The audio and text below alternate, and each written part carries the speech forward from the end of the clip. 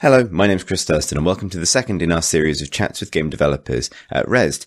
In this one, I talk to Robert Kurvitz, who is the lead designer and writer of Disco Elysium, formerly called No Truce with the Furies, which was easily, I think, the most surprising and impressive game I played at Rezzed this year, and I don't think I'm alone in feeling that way. To give you some context that might help with this chat that you're about to listen to, Disco Elysium is a role-playing game where you play as a amnesiac detective waking up after a traumatic 3-day bender with no memory of who they are in a fictional world, but one that kind of reflects some of the aesthetics and political pressures of the 1970s, sort of. It's very much its own thing. The reason it was so impressive to me is that even though there are things about this setup that are, you might have seen in other fiction, the alcoholic detective, etc., the game struck me because of its humanity and its sense of empathy, which is mostly expressed through extremely detailed writing depicting the interior life of the character who you're playing, but also sort of forming through your conversations with other people. It's unafraid to get into the political weeds a little bit, as is its creator, as you'll find.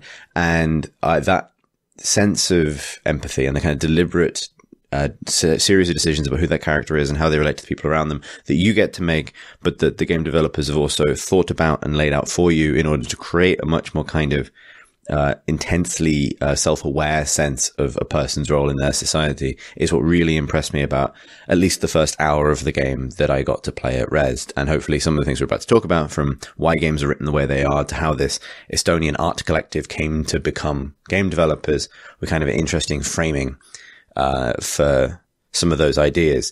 One thing I would say is we do have possibly some plot spoilers and probably definitely some thematic spoilers for Disco Elysium in the course of this conversation. The way I would describe it is, think about playing Planescape Torment if you already knew the answer to the question, what can change the nature of a man? We actually get to the point of maybe answering that an equivalent question for Disco Elysium in the course of this conversation. So if you want to play the game completely unspoiled, I would actually probably recommend waiting for it to come out, playing it, and then maybe listening to this conversation. But I personally, as someone who hasn't played the full game, doesn't know what it fully contains, now that I know certain things about where it's going, I'm actually more excited to play it. So yeah, I thought I'd give a little bit of a heads up about that at the beginning of this 30-minute chat.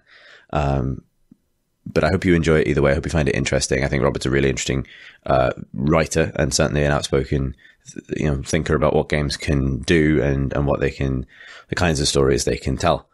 Have fun. Wow. I wasn't sure how to introduce this, and that's probably done it. I'm here with Robert from the Disco Elysium team. You are the lead designer and writer and CEO, and explain yourself. CEO is such a douchebag thing to say. We share the responsibility. But I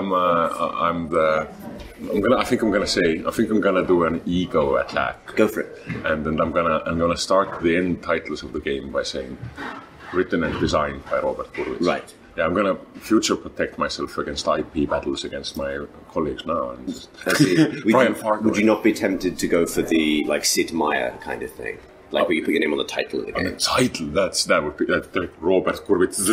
Yes. Disco Elysium. Yeah, it doesn't have a ring to me. you just had a rename. You know that was probably your opportunity, right? Yeah, just to call it myself. I kind of lost it there. Yeah. But most of what you do as a lead is you try to make it not your thing. Right. So your main goal is to make it everyone else's thing and then to accommodate them. But at the same time, do your job, which is to keep a unified kind of aesthetic and design course to it. So yeah, I don't know how Sid Meier did it, how he got those guys aboard, but that's not how we roll.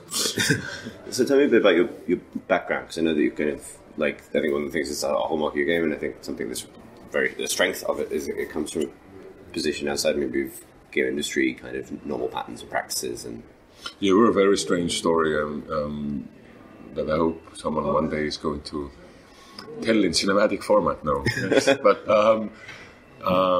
we were first cultural movement, and then I still consider us a cultural movement. But a cultural movement with equally highbrow some would say pretentious. I think the online slang is pretentious. Continental intellectualism was also used quite a while ago. But at the same time, we're nerds. Like I was a nerd when it was cool to be one. And before the dark times. Yeah, before the dark times happened. And then I'm a high school dropout, and then the nerd who's been building this fantastic realist setting for my entire adult life. But in the meanwhile, we also managed to compile a motley crew of artists and business people and left-wing people and just do a kind of talent harvest and cut them together. And then we kind of collectively discovered that culture is dead, films are dead, books are dead, nothing moves, it's like molasses, like nothing, you can't get the word out, and we're stuck in a little country in Eastern Europe. And then we thought, fuck it, let's make a really, really expensive, crazy video game. And it is a miracle of funding that we got it privately funded, when you think about it. And I think we were helped by Pillars of Eternity and the Kickstarter successes for hardcore isometric RPGs. And then we started making this one. And it turns out if you take all the abilities of a classic like artist movement, where there's like writers, like Dadaist stuff, like you have writers, artists, and so on. We had trouble getting programmers in it, but there are also really, really cool programmers out there. They're thinking people, and they fit really well into this moment. And then we incorporated and became mega yappies, and then here we are. Yeah, it's fascinating because I've maybe noticed this pattern. Like, games are not themselves a progressive movement inherently, right? This is also a part of culture that is stuck in some of its own ways, and has some of the same issues as the other mediums you described. But it does. There is a recurring exception, and that makes me question the rule, if that makes sense. Like, good stuff gets funded in the games industry, which is a kind of strange... Miraculous sometimes, yes. I mean, good stuff gets funded and dragged from season to season when it's at a loss in the TV industry too. True, yeah. And even better. Things are even better in the TV industry. But then second best, I'd say games are the second liveliest cultural endeavor on the planet after the TV swindle, which I'm not interested in because I don't want to be a script writer. Right. Our writers want to be the stars of the show. They want to be not somewhere tucked away in Hollywood. And then after that, everything else is just wasteland. Like everything is dying, and it's a bit because games are doing this well. Also, games are eating up a lot of talent right now from like writers and especially artists, especially craftsmen, modelers. Sculpture has ceased to exist, yet we have 3D modeling everywhere. So I mean, games can be tremendously wonderful, but it's discouragingly hard to start. Yeah, it's interesting. I've always thought game development is an inherently collective form, right? It's multidisciplinary by its nature, right? Obviously, people can make games for themselves, but to produce something like you're producing, really, like the vast majority of games require a team working together. Traditionally thought of that in terms of like software companies, development, but actually the art collective model is actually not a terrible fit for games. I think.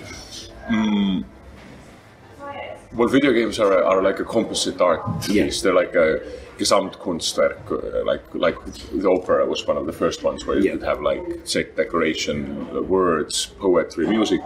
I think the second greatest that just buried opera forever was cinema. Yeah. And I think it's a good sign of a medium if it can accommodate more talent in it than the previous Gesamtkunstwerk. And games can accommodate much more human ability than even films. Yeah, you can put even more into games, and then this is why this is why it's just to me it's just mathematical. It's just probability that games will overtake films because you can put more good stuff in them. They accommodate more. Yeah, and it's also what we're trying to do in many ways. Like we have 4 or 5 departments, and everyone needs to be great.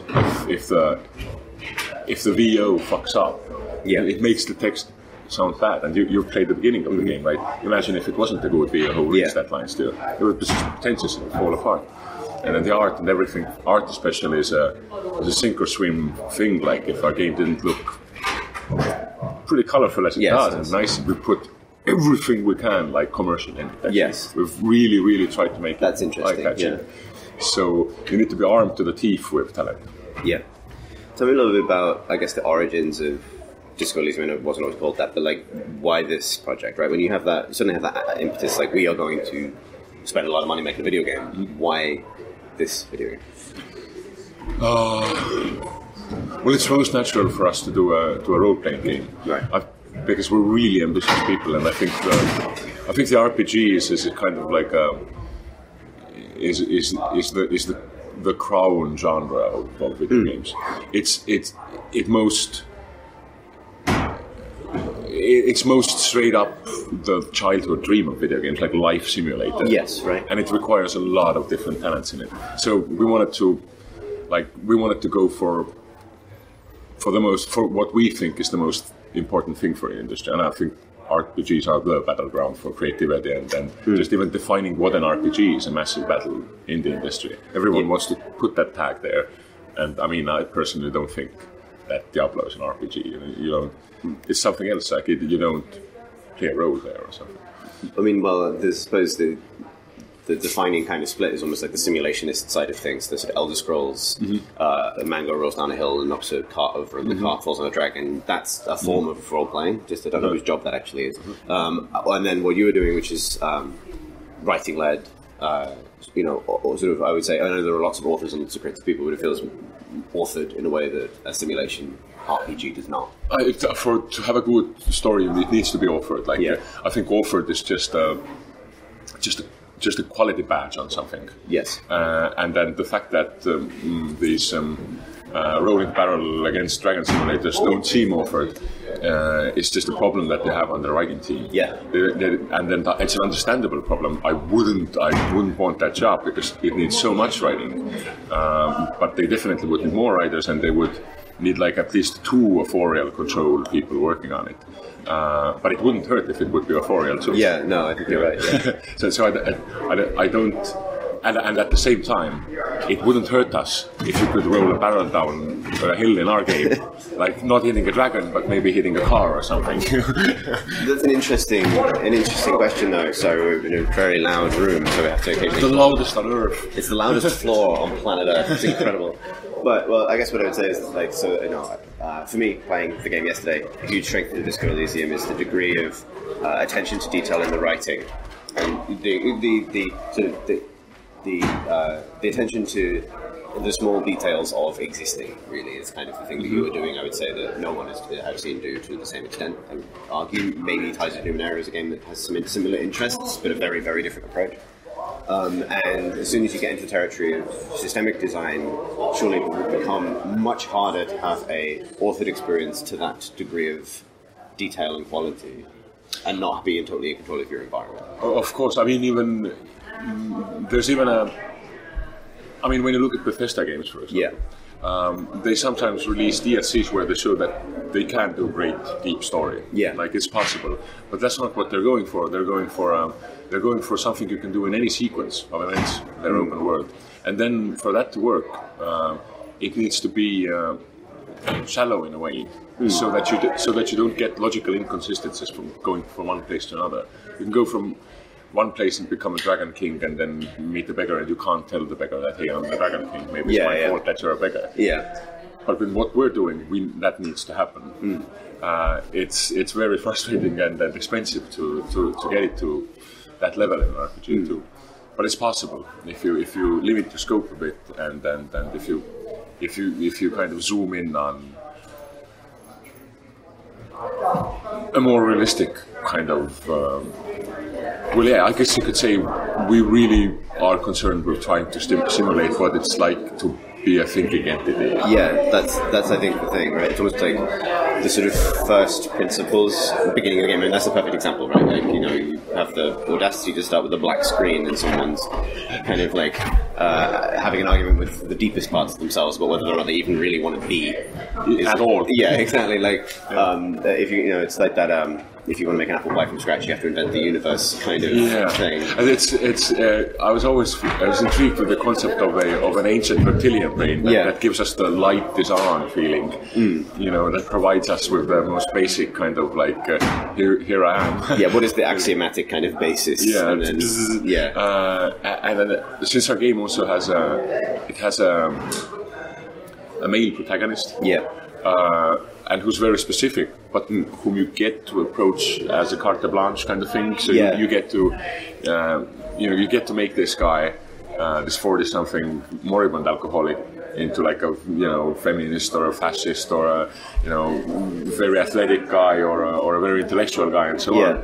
But we needed there to be a kind of iconic central character to write a story that's even in any way good. You kind of have to have that.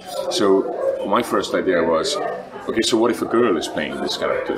Okay, so what if someone who's black is playing this character? Because we want to make it so personal for you. That even happening to be in a white-skinned, fair-skinned body it's a thing in the game. It's not, people just don't. It's not like no one mentions it, then it doesn't come up.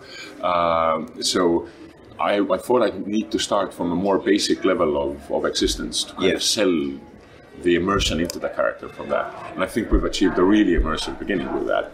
But it could have just been absolute garbage, like could have been stupid.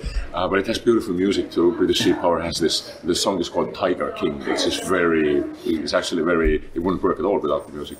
So this strangely enough, it turns out that everyone has fought this way. In this kind of black abyss of like, man, this is so nice, maybe I could go further into not existing anymore. Well, I think this is really interesting. Something I wanted to talk to you about was the formation of Tequila as the character, because I felt like you have succeeded, but in quite dangerous territory from a storytelling point of view, because there are plenty of stories, there are plenty of sort of modern noir stories, or your equivalent about deadbeat alcoholic detectives. It is a trope in its own right.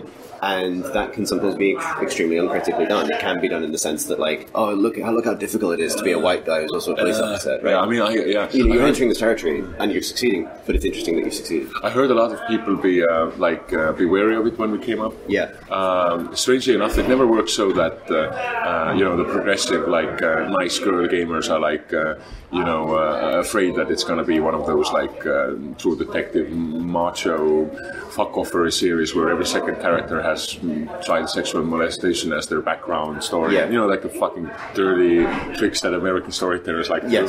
And the Nazis really dig your shit. They're like, yeah, this is the greatest now. The Nazis don't hear it. The fascists haven't even heard of your shit. They're playing Kingdom Come Deliverance and killing gay people or whatever you can do in that game.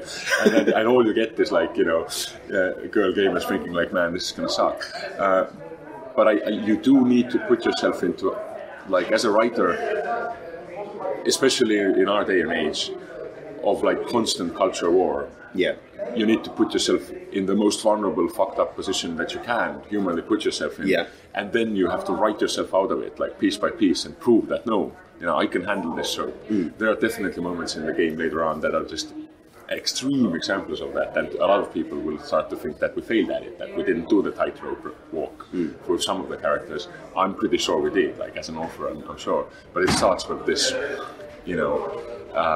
think that the trope is a tortured alpha male cop kind of character.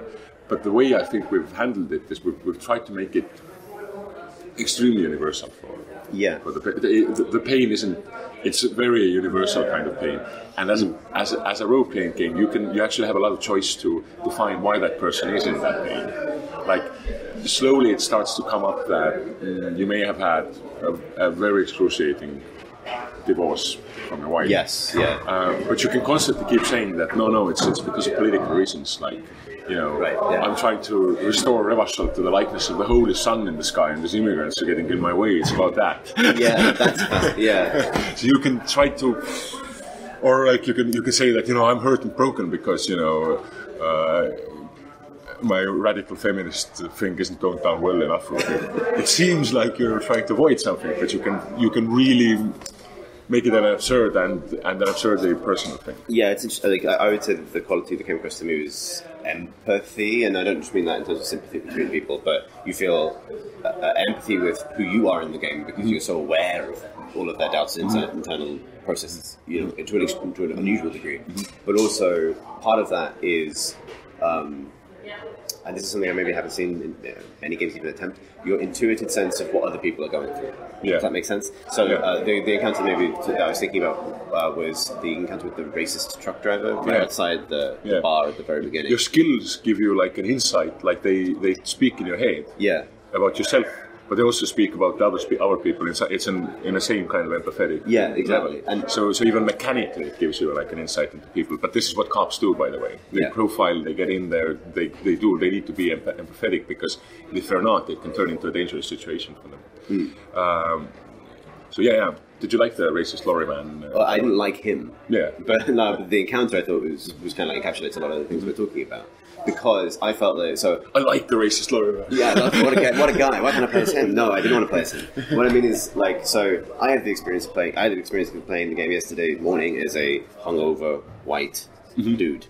So I was, you know, I guess I had the minimal path of least resistance, way into that character to some extent. Not 40 but forced.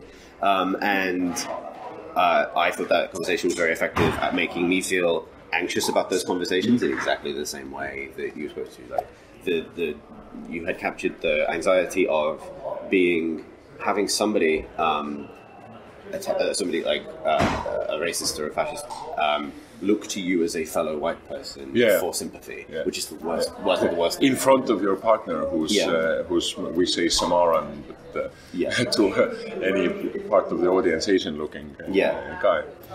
And that's the fact that you have a partner, Kim Kitsuragi, who's definitely who looks kind of out of place for the setting even.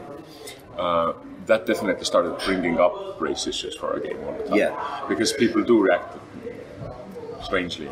Especially towards cops who need to constantly, reinforce their authority.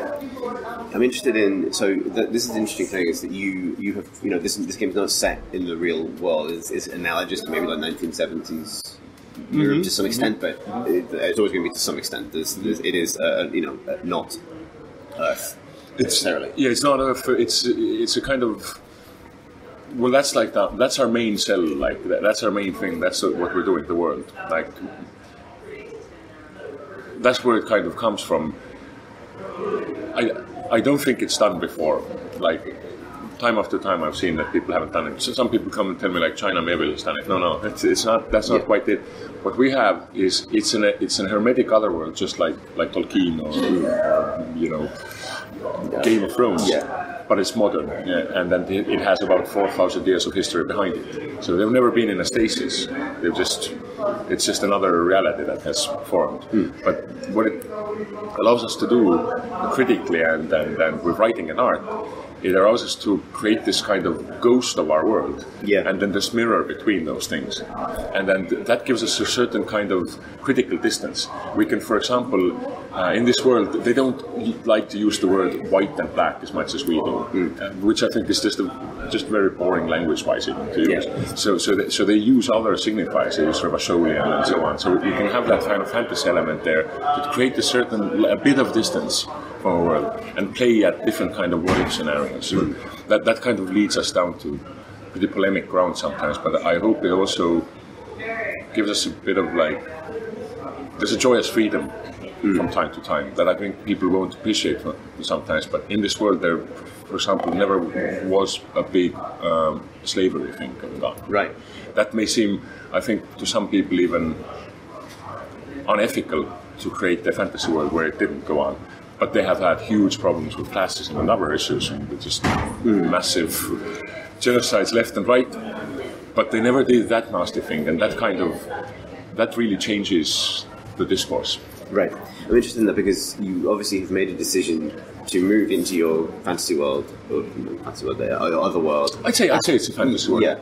Aspects of the real, right? Like racism operates usually maybe with different terminology, but on a lot of the same recognizable grounds. If you're playing it as somebody without who's discovering that background for the first time through that amnesiac main character, and therefore knows really nothing. When I see for example, very early on, you see like a young black woman underneath a sprayed sign that says "fuck the police."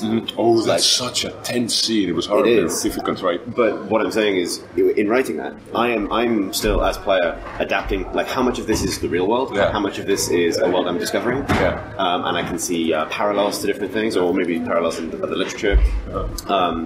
Like, is that a tension that you are aware of and trying to manipulate for effect, I guess is what I'm saying? Or is it? It just happens. We're not, like, first of all, we definitely don't want to trigger anyone. We're not, like, we're not trying to shock people in it. It just happens because you're bringing along, you discover that the scene is, first of all, we have a gardener on the corner. We decide, okay, I definitely wanted to be black now because otherwise everyone in the beginning was just white and have one Asian guy. It's just getting boring. Like, as a writer, we don't have elves and gnomes and I don't know, otherworldly creatures. Like, human beings are so diverse and interesting enough, and I say because, it looks cool here, and then you suddenly discover that you have a white cop asking you questions, and it just spirals out of control. And you just need to make it. You have to discover that there's a huge tension in there that you're bringing from our world. You may not even know if it's there, and it actually isn't there as much as you think it is. But if you do get strange during that encounter, our like choice and consequence system really fucks you for it later. Right. I find that really interesting because she's not a gardener. Spoiler. Yeah, I got that impression. But what I find interesting is that because you come in and the strength of you having an amnesiac protagonist, which is like, you're not the spoilers, you're not the first RPG where you wake up with no memory, right? But the strength of it, which I think is something that would be equivalent to Torment in Tides of Numenera, is the game is not about discovering who you really are in some kind of like objective. Like, actually, we don't have Darth Vader, right? Like, we decided we're not going to have flashbacks, right? Because like everyone's seen them already, and that's not a good way to talk about it. The way we decided to do this amnesiac thing is that he's in denial. Like, he's something so horribly psychologically strenuous and stressful has happened to this person. That he just doesn't want to. Like, he didn't want to be a human being anymore. He didn't want to be this type of animal anymore. It's what he was heard screaming from the other room, listening to his sad song and trashing the hotel room. So he's just. You can even later twist it this way. You can tell your partner in some kind of, as you're bleeding out in an action scene, you can tell him, "Kim, I lied. I made it all up. I remember everything." That's my wife left me. That's what it is. So you can spin it in different kind of ways, like as a player. So. And I think the first side of that is that, like, I coming at it as me maybe initially, and possibly doing, maybe this is personal how I play these games, but initially I sort of try and answer honestly when asked questions, like, what do I think? Like, I'm trying to steer the character, but like, playthrough one is like, I'm just going to kind of be me, and then maybe later on I'll try experimenting. And so I come in almost like bringing all of my sort of left-wing 21st century man from Britain kind of assumptions to that, and I ended up sort of recreating that character to some extent, but in a social situation where the dynamics are not exactly what I expect them to be. Did you become an inexplicable feminist? I didn't become an inexplicable feminist because I didn't have that, because I accidentally tried to run out on the bar tab. That's also fun. That is what was fun. That was painfully sort of like the Schadenfreude kind of like, but I don't know, almost shame is the word I'm looking for. Did you flip him off too? Yeah. Did you wonder what kind of human being does this? Why is my character doing this? But it's not your brain that's doing it. It's your like body. You've trained it to like you trained it. This is the Mister. Did the diving like John? It's not like the Mister isn't in the Planescape Torment is why I don't have these mysterious scars on me. Here it's like I'm a grown man and I'm do a Kimbo flipping off a bartender and I'm thinking of telling him to fuck off, asshole. What has happened to me? It's like this other thing. Like I remember talking to the Torment guys back when, and like.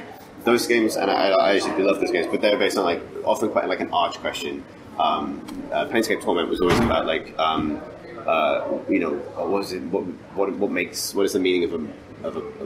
It was what what can change the nature of a man? Yeah. And Tides of Numenera was what does one life mean? And I, from an hour maybe with Disco Elysium, my question was, why am I like this? Which is a question I experience in real life far more often. Yeah. Why am I like this? Yeah. I think actually for me the main question, I also phrased it. I love that about Planescape Torment. Yeah. That they had the audacity to ask a question, and not only they also had the audacity to answer it. Yes. Regret was the right answer. And I love it when stories don't just polemize that they answer questions. So we also have a question, and it's actually what, if anything, is worth living for. Huh. Right. And then the answer, I'm going to spoil it for you, is a good job. The job of the police officer that this person is living is the last thing they have. Huh. And that you're slowly going to become better at using a skill system. And possibly when you get towards the end, you can triumph. You can. No one thought you're going to solve it, and you can solve it in an absolutely brilliant way, bringing together different cases and just like, Sherlock Holmes, beautiful discover if you play it nicely. Yeah. So hopefully it's going to be like this. I find that really interesting because games that don't think a lot about the interior lives of their main characters or the consequences of being those characters are often about jobs, right? Yeah. Like you're defined by who you are. Maybe to go back to Diablo, to the extent that Diablo is an RPG, it's a role-playing game where you play the role of basically a pest exterminator, right? And you are very, very good at that. That's right. You're like the best pest exterminator ever, and you're defined by that. And your growth and the importance of your life, quote unquote, is because you just get better and better and better and better at it. Maybe I was wrong. Maybe it is an RPG. Yeah. I'm sorry, I was being haughty and No. I think you're right. Just you don't pay like that exterminator never experiences real doubt about their position or what it's worth, or whether it's what they should be really doing, or if they're contributing enough to society. They just do this, right? Or if they should be killing literally trillions of sentient beings. Yeah, exactly. Like you killed a lot of centaurs, and there's no fuck centaurs, man. Exactly. And it has no interior life. It has no doubt, right? Like it has no regrets or anything else. And I find it really interesting that, the Torment games often come back around to, a far more. The answer is both also within yourself. It is like the answer to this is actually something within me, whereas you are actually in arriving at actually the way I engage with society and having a productive thing to do. It's almost like returning to that initial, like I'm just a really good pest exterminator, via the longest possible road. Because I think where it's come from is it becomes a metaphor for video game development. Right. Which is not an easy job. It is not unstressful. For me, it's at times tremendously paranoia-inducing, and then just it's difficult interfacing with the free market at such an intimate sink or swim survival level. But at the same time, the possibilities in video game development now are just vertiginous. It's like my head is spinning from when we look at our thought cabinet system, like very not even included in this demo that we have on the show floor. The possibilities in there of getting thoughts and then researching your own dialogue options is just, man, just give me like 3 years and the computer and I can do things with this that are gonna be like, really, really cool. So it's in a way I just think it's probably come from everything's fucked, who am I, why am I doing this? But at the end you can just throw aside your, petty little identity problems and say, I'm probably too far gone, but I'm gonna be a damn good detective. Yeah, and that's just man, we're running out of time. But like, that's such an interesting idea politically. That there's actually my kind of my sort of redemption or my kind of self-actualization is through labor and what you put into the world. Is something that can be easily very much exploited, right? Yeah. That desire is traditionally, historically, you have striking workers in your first area of the game, right? Like this can't be something that's... Yeah, sure. I mean, we ourselves are shockingly left-wing people, but the game isn't. Like, I mean, I even sometimes think that I maybe have gone too far in the opposite direction, and you don't get to meet the real communist or an actual kind of, in any way, credible labor person for a long time in the game. And then when you get to the striking workers, their union boss, so to say, or like they call him union boss, even that sounds really bad, but this is actually the union representative or elected official. It's you gotta love that guy. It's the most corrupt human being you've ever seen. but he's cool. Like, I didn't want him to. I wanted the rich guy, the girl who's coming there. I wanted her to be the most sympathetic person you've ever seen. She's wonderful, very well worded. She has the luxury of not being a corrupt individual. She's a strike negotiator, you know, from the company. And the union boss is just the worst, slimy limey you've ever seen. Does that make him wrong? So I think, although it's very politically charged, I think it's we've gone pretty far into playing with that. But in the end, towards the end, there are some characters that we've also built who are very, very left-wing and convincingly do it. I don't want to spoil a lot, but the main essence of the setting is that they tried a revolution 52 years ago, a massive social revolution that also almost turned into a world revolution, and then was just wiped out. And it's been just a free market experimental zone for 42 years after divided under foreign powers. So left-wing things are doing really bad in that world, as they are in our world, I believe, are really on the retreat, and I think of a past like disco, like disco. I was going to ask about that because maybe this is an interesting thing to wrap up on, because you renamed the game to Disco Elysium. Disco, it has a little role to play at the very beginning of the game, because like, you know, where it sits alongside, you know, the loud disco music was coming from your apartment in your 3-day fugue state or whatever that was. What is the significance of disco? Why disco? What we can do, the main, I think, perhaps even the most exciting thing that we can do in this setting is that we can do music. We can do real culture thing. It sounds so funny to have disco in another world, and then later on we have like rap music is called Sprechgesanging. Right. A late 19th century word for sing-song technique in Germany, which is what you expect rap music to be called. At the same time, we can have we can give rock music back to black people. Right. So we can do weird, you know, we can do some real social justice there. So we can actually play with culture in the world. So other worlds usually don't have culture. They're not that people, you know, go on about them not having economy and so on. I think they have some economy, but they have no culture. And that's, human beings don't just, you know, do wars. Mostly they do stupid pop culture like things in a modern setting. So disco is definitely one of it. Disco is different in that world. It's also a kind of 30s Gilded Era thing. And it's also an analog for neoliberalism in the 90s and Clinton stuff. And that's now just dead and festering in the world, just like, you know. So it's also this kind of opulent kind of like cocaine fueled kind of thing. Sounds like video games. Partially, but also, I'm completely veering off course here, but there's something I've discovered about disco while calling it disco. It's called Disco Elysium because Elysium is the name of the setting, and then I just believe it's my birthright to call it that, and that's just wanted to call that when I was 17 and wanted to back up because Neil Blomkamp called something. I also wanted to own that. But I've discovered things about disco. First of all, I've discovered that people's preconceived weird notions about disco are tremendously homophobic. We literally got people saying, "Oh, no truth for the Mirrors was such a metal name, man. Disco's gay." I think people that should galvanize you on that name, right? It really did galvanize me. But at the same time, it's a sparkling, kind of funny, slightly stupid name. I had a problem with the darkness of the name, No Truth for the Theories. And at the same time, disco was like the first time when black people were actually let into mass global culture, and that they actually really achieved mass acclaim. So I think there was also also a definite strike, you know, theme of racism in the kind of anti-disco thing. So by calling my name Disco Elysium, I've gotten some of that fucking disco hatred on me.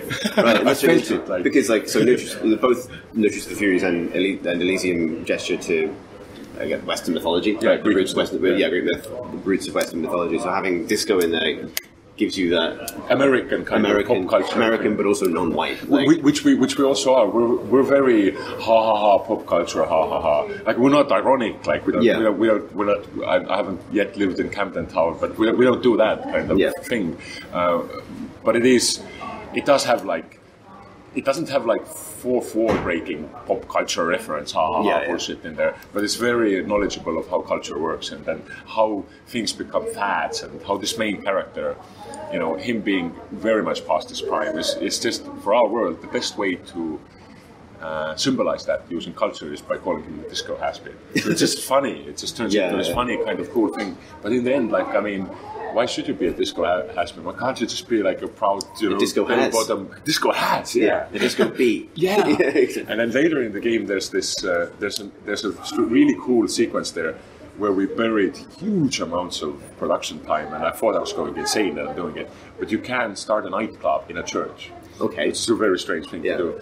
And you can start a nightclub there, and you can meet these youths who are listening to music that sounds like rave, but they're not calling it rave, they're calling it anodic music. Nice. So they have this really 50s style, but slightly ravish music going on, and you can help them, you know, establish a new nightclub and call it Disco Elysium, and that kind of get a bit of disco redemption going on. And also you can dance. Nice. Yeah. Good. You have a skill check to dance, and you can dance in an absolutely insane and unexpected way. Thanks for listening. As ever, all of our Crate and Crowbar stuff is supported by our Patreon, which you can find at patreon.com/Crate and Crowbar. You should check back tomorrow, where I'll be posting another one of these sort of sit-down chats at Rezzed, in which I'll be talking to Lottie Bevan and Alexis Kennedy from Weather Factory about Cultist Simulator. See you then. Bye-bye.